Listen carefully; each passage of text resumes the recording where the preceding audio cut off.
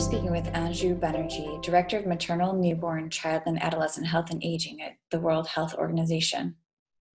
We have a few questions for him around COVID-19 and how it's affecting women and their children, especially pregnant women. So we're going to jump right in. Hi, Anshu. What are your biggest concerns for mothers and infants during this pandemic?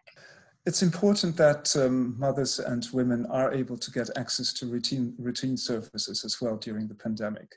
So besides the fact that they have to take precautionary measures in order not to get infected with coronavirus, they should also ensure that they maintain their health, their mental well-being, and also access services when they have to. What is your top advice for women who are pregnant, both early on in their pregnancy and about to give birth? They should take, first of all, precautionary measures in order not to get infected with coronavirus. And so that means frequently washing of hands, cleaning surfaces, cough etiquette or respiratory etiquette. That means coughing either into a tissue and throwing it away, and after that washing their hands, or coughing into the elbow in order not to infect other people as well. They should have also access to the routine services that they require, and in order to have a positive experience of their pregnancy. So thanks for answering the question about advice you would give to women who are pregnant. I'm wondering, should pregnant women have any concerns about their unborn baby, about transmission of the virus to their baby? As per the data that we have now from China, there have been no cases of transmission from mother to their babies while pregnant.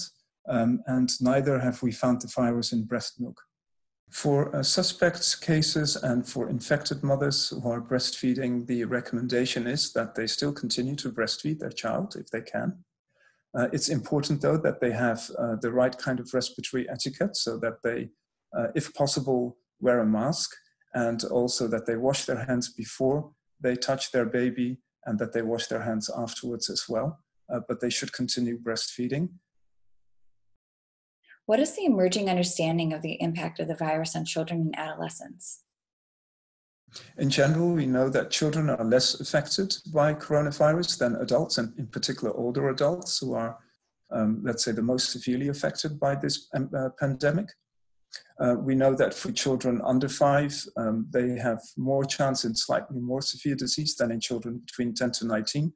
But overall, children are less severely affected by the pandemic and by coronavirus than older adults. Thank you so much for your time, and we will look to you for updates as all of the knowledge progresses and we know more.